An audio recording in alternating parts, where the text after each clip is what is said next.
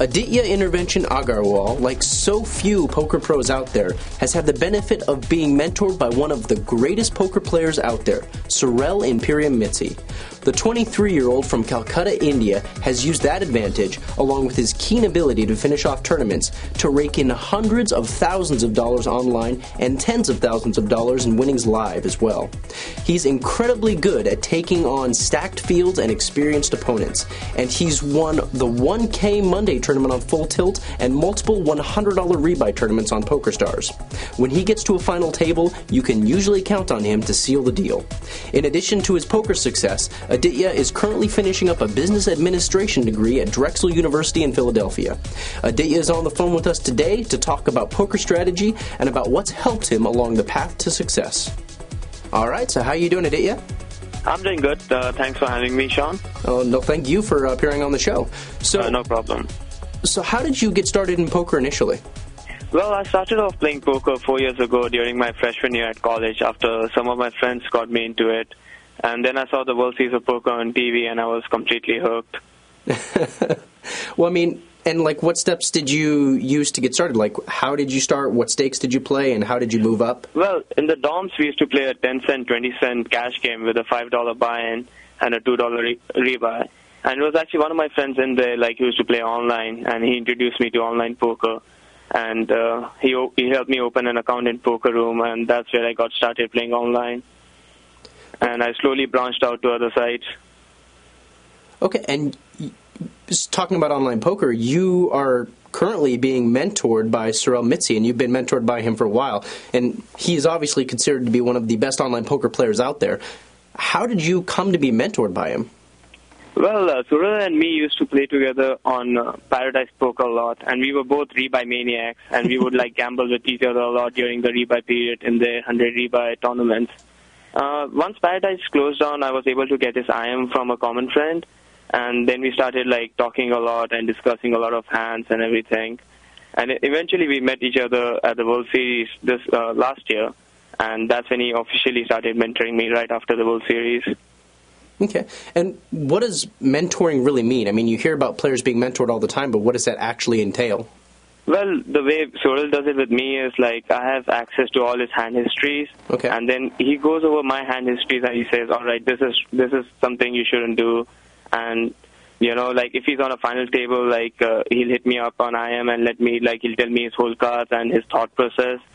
So I mean, he does a lot of hard work. I think like he really like is mentoring me, you know, than just you know for the sake of just saying mentoring me. He's actually working very hard. Okay.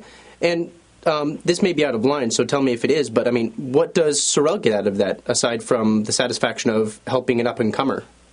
Well, we do have a financial deal with this. I'm not sure if I want to say it because I don't know if I'm at liberty to say it. But I think it's really beneficial to both of us, and I think I'm getting the better deal out of it.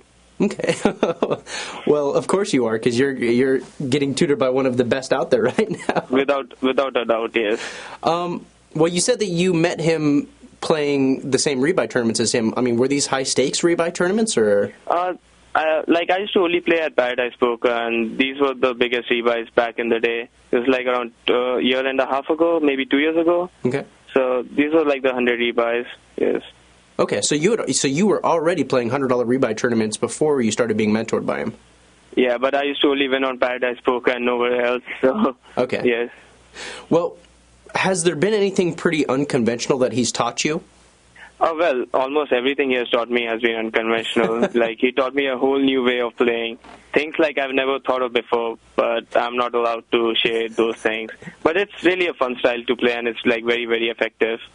Well, you say things that you had never heard about before, like things that are still not really out there, things that the general public still has not even heard about, plays that you've never seen? Yeah, like, the general public just frowns on those plays, which Surel has taught me, you know, like, I don't want to really say any of those plays, but like many people would think like it's just garbage, but you know it's actually very, very effective, you know. Okay.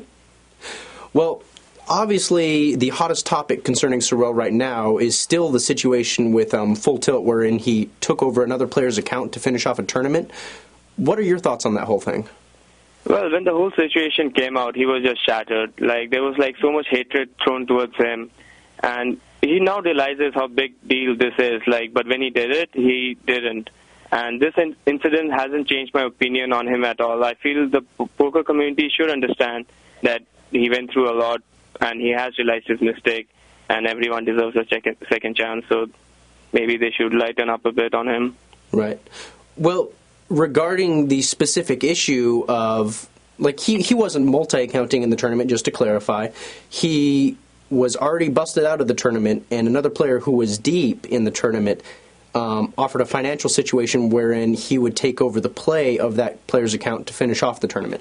Do you have any specific qualms with that method? I mean, or do you think that maybe the issue is overblown a bit?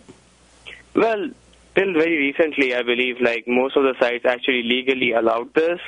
But, like, since then, like, it's obviously wrong, and the sites realized it. So, I mean, it's kind of in a little bit of a gray idea, because it's kind of like hosting, which is like, which obviously can't be regulated. But I think, like, if a person actually logs in and plays for another person, it's wrong. So, okay. I mean, well, what tools do you use to improve your game aside from being mentored by one of the world's best players? well, besides discussing hands and situations and reviewing hand histories, I really don't think I use any more tools. Like, I browse Pocket Fives and 2+2 forums a lot to see if there are, like, any interesting hands or situations which come up and what the other good players are thinking about it. But besides that, I don't use any tools. But I always talk a lot of poker with my other friends too, and it's just a continuous poker discussion which keeps me sharp. Okay. Well, you recently took second in the PokerStars Super Tuesday tournament, which is a $1,000 buy-in tournament that usually has a lot of really excellent players in it. Now, let's be honest, though. How much of that field is comprised of players that you would actually consider excellent? Well, besides having excellent winners, these tournaments have a lot of satellite winners. And these satellite winners is what makes this tournament so much fun. Like, you'll always find people stalling at the 1K bubble, but never at a 100 rebuy bubble. And that's what makes these players so exploitable. Whom I would consider excellent?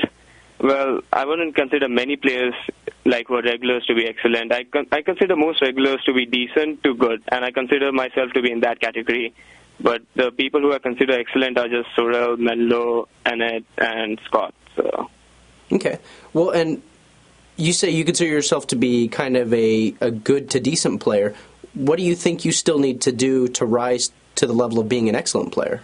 Well, Sorel says that we are at 20%, so once I reach 100%, I guess I'll be much better, so. Well, but I mean, are there any specific leaks in your game right now that you know of, or? Yeah, I mean, it's like, I feel like I spew a lot sometimes. Like, I feel like people are playing back at me, and I'll just overshove ace-jack or, like, a small pocket pair, just thinking, like, they are just playing back and they'll fold, and I usually run into big hands. But I'm definitely getting better with that, you know. I mean, I'm better at holding my chips than I was before. Okay. Well, I've heard someone say that when bad players play bad players or good players play good players, luck predominates, and that skill only comes into play when good players are playing bad players. What are your thoughts on that philosophy? I disagree. Like, take the 1K, for example. There's a chance that you can be on a table with 4 or 5 regulars. When I say regulars, I'm referring to players like who play a lot of volume and usually play the 100 rebuy on a fairly regular basis. Mm-hmm. And when you're playing with such players, you already have a history with them, because, like, I probably have played with every regular in the 100 rebuy, like, at least 40 times, you know. So it just becomes a mind game, and it's just who thinks at a higher level and outplays the other. Okay. Well, I mean, but don't you think that once it gets to that point where it's like you have to kind of determine what level that player's thinking on, and it kind of goes back and, well, he's thinking, he knows that I know this, and I know that he knows that I know. And it's just like a mind game. You just have to, like, outthink the other. I mean, if you have history with them, you can kind of think, like, all right, he puts me on ace-jack, you know, so that's why he's making this play, and he'll probably think that I'll fold my ace-jack or ace-queen or whatever you have. And you can just, like, if you can think what he's thinking that you have, you can, like, outthink him and, like, play your hand, you know? Okay. Well, I think a lot of people have trouble determining when and how to bluff, especially things like when to fire a second shot or when to even fire a third shot. Can you kind of give me some advice on this and maybe some situations when firing the second or third shot are poor decisions? Yes, I think stack sizes are very important along with your read on the person. If you feel the guy is a calling station, there's no point in trying to bet scare cards because you're never going to be, you're always going to be called light. Like, I've seen people try and bluff perfect scare cards into calling station, and it never works. So I usually shut down if I know, like, the person is known to be calling light. Okay. I feel another time not to two-barrel, three-barrel is when the stacks are too shallow. Because, like, if your opponent calls a big bet on the flop and doesn't have much left, there's absolutely no point in trying to bluff scare cards because he's not going to flat there with a draw. Means he's usually just going to shove his draws, Mm-hmm. So it means he probably has a big hand and he's not getting away from it. So it means whatever scare card comes, there's like no point bluffing into them. Okay. So it's very important to get the stack size. Well, there's also the case of even if it is a relatively dry board and a scare card comes on the turn or the river, you would also have to consider whether or not the person you're playing against is thinking on the level that they know you're just betting a scare card. So how do you take that into account? Yeah, like usually good players know, like let's say the flop came 10 high and you raise pre-flop and then you continue bet and the turn is an ace and you bet big. Usually good players know, that you're trying to represent an ace there and they'll probably call you down with, maybe even a 10. So usually it's not a good idea to, bet into good players, bet scare cards into good players. But against bad players, it's very easy to just try and represent an ace there and they usually just fold. Okay. Well, this is kind of a broad question, but have you played any particularly interesting hands lately? Actually, yes. There was this interesting situation that came up in the Super Tuesday a few weeks ago. There was this hand on the bubble, which I remember very clearly. We were exactly on the bubble, and I had been playing my standard aggressive game. And the baddest chick, who's also a very good player, was to my left. And Ruthless, who's an amazing player, was to his left. And Ruthless had 20 big blinds. The baddest chick and me had around 30 big blinds. And we were exactly on the bubble. The hand before, I had raised the baddest chick's big blind from the small blind, and he had insta re-raised me in the big blind, and I shoved and he folded. The reason I shoved was that I knew that he was going to re-raise me light because we were on the bubble and we had the same stack, and he knows that I'm almost never flatting him out of position. So he can just get away by making a small raise there on the bubble and forcing me to either shove on the bubble or fold. So having played with him and having history with him just made my decision easy to just shove almost any two there against him. I would literally shove any two because I know he's not calling. The very next hand, I was dealt ace-queen on the button, and I raised the button, and the baddest chick just went all in from the small blind, which was like a huge overshove. And Ruthless behind him tanked and finally called. Now, while Ruthless was tanking, I had decided that I was going to snap call the baddest chick, mainly because I felt that he would have ace-jack, ace-10, and maybe weaker aces a lot of times there. So I usually have him drawing to 3 outs a lot of times. They would be small pocket pairs in his range too, because he would usually just shove those instead of raising those, because he knows that if I shove, he probably has to call off with a small pair, which is usually not that good as shoving. Right. But when Ruthless called, I knew, Ruthless is a really good player, and he was well aware of what was going on. But even having all that information, I was pretty confident, Ruthless was never calling off his stack with a low pocket pair there. I felt that his most likely holding was, the same hand as me. And I now felt that the baddest chick probably had a small pair, because, if I have an ace and Ruthless has an ace, it's, very unlikely that the baddest chick has an ace. So based on all this information, I just folded that hand, which would have been a huge pot, because Ruthless was short stack, so even if I won the side pot, I would have actually had the same stack effectively. So, but based on all the information, I just folded, and the baddest chick showed 8-8, and Ruthless showed ace-jack. And the baddest chick held. I don't know if the results matter, but... Okay. Well, on your blog, you said that you'd prefer to play 2 tables at once while watching a movie than play 9 tables. Now, either way, I'd say that it would be pretty hard to focus. Just how important is focusing, really, when you're not playing a hand? Well, I haven't updated my blog in a long time, and since then I've changed my opinion on this.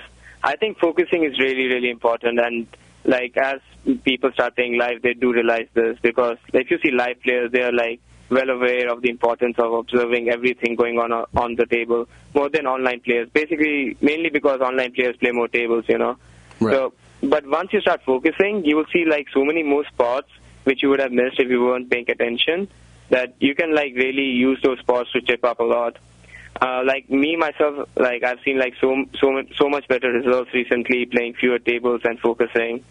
And I know many good players like who multi-table always check hand history immediately after a big hand to, you know, if they miss an action on any street, just so they have all the information which is being given to them.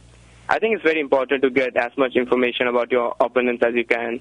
So I would say like focusing is really, really important. Even if you're not in the hand, you should be like paying attention, like who's playing how on like every street. Okay. Well, how many tables do you play at once now then? Not more than 4 or 5, except on Sundays. Okay. Well, the last question I have for you is that you call yourself a good closer. So what exactly does that mean, and how do you do it? Well, I feel like when I make a final table, the play usually tightens up a lot, and many people just play to move up in the money ladder while I'm playing to win. So I play my aggro style usually, and that helps me to get top 3, since many people will just stay out of your way, and they will just avoid confrontations. And you can easily chip up if you have like somewhat of an average stack at a final table. So like I never get worried if I come with a short stack or an average stack on a final table, because like just so easy to like just run over people and chip up on final tables.